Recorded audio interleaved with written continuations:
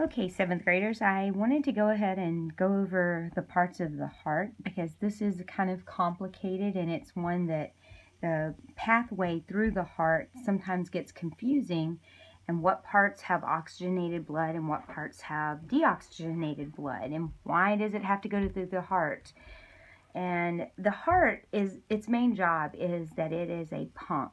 Its whole job is just to circulate blood constantly in our body, to keep our brain nourished with oxygenated blood, to take away the carbon dioxide.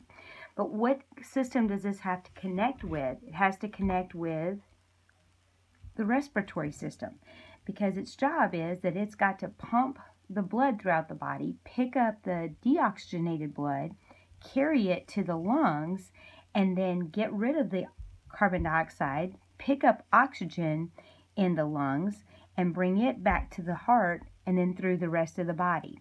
So I kind of want to go through the different parts that show you the deoxygenated areas and the areas where the blood is oxygenated.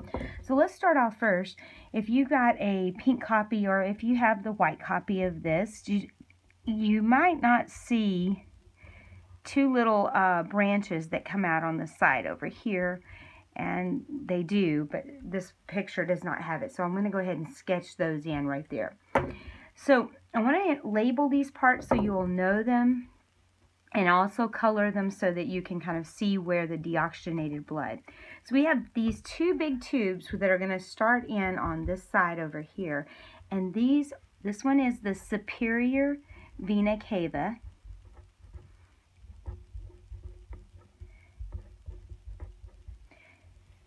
This one right here, and it brings blood from all of the upper part of the body, the arms, the head, our chest area, and the deoxygenated blood goes in here. So we're going to represent deoxygenated as the blue color. Whenever we look at it in the diagrams, it's deoxygenated is generally blue.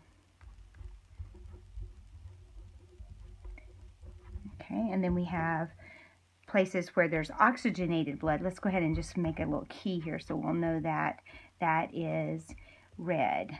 Oxygenated. Okay, so superior vena cava is bringing deoxygenated blood from the upper part of the body.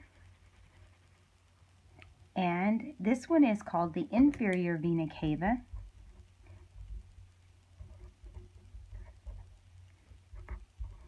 Vena is another word for vein, and cava means cavity.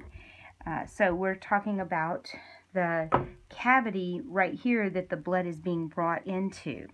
So these blood is being brought in from the lower part of the body. The inferior vena cava brings it from the lower part of the body, the legs, the abdomen, and takes the deoxygenated blood in through here, brings the blood in to this cave or this atrium right here, and this is called the right atrium. Now you may have just noticed that I called this the right atrium, and it's on the left hand side of the picture. That is because we are looking at this as a mirror image, as if I am looking at it in someone else's body, as a doctor would look at someone else's body.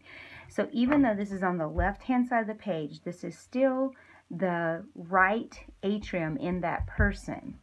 So the blood coming in here is deoxygenated. It's out of oxygen. So its job, it's got to get to the lungs so that it can get rid of the carbon dioxide that this is carrying, and it can pick up some oxygen. And it goes through this little gate right here, which is called a valve. This is a valve, and it goes through here. And that gate is a one-way gate, kind of like if you go to an amusement park or you go to an airport and you go through the little gate that only goes in one direction so people can't turn around and go backwards. If they're scared to get on the ride, they have to keep going forward. So this is a one-way gate. This valve actually is called the tricuspid valve. Tricuspid. Tri means three, And so it's a valve that has 3 little flaps on it that open and close, and it can only let it go in one direction.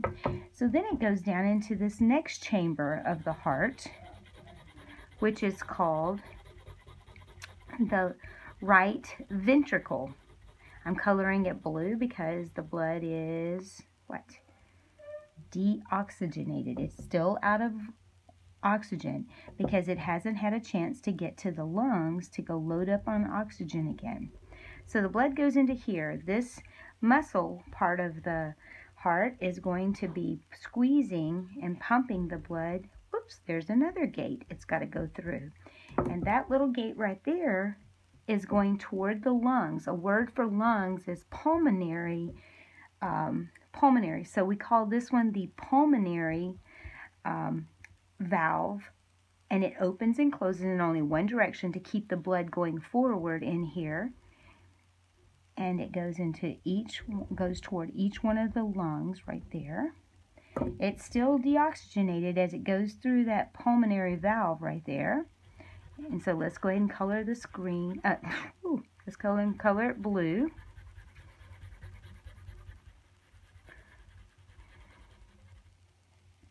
And that carries over to here because this one is going to go to the right lung. This one is going to the left lung. Let's put us a little mark out here that tells us that this is going to the lung.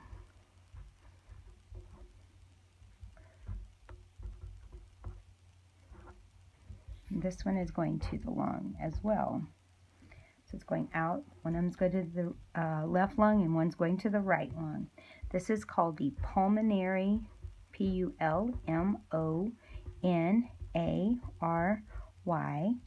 And this one is going away from the heart, So we call anything going away from the heart, these going away, are called arteries.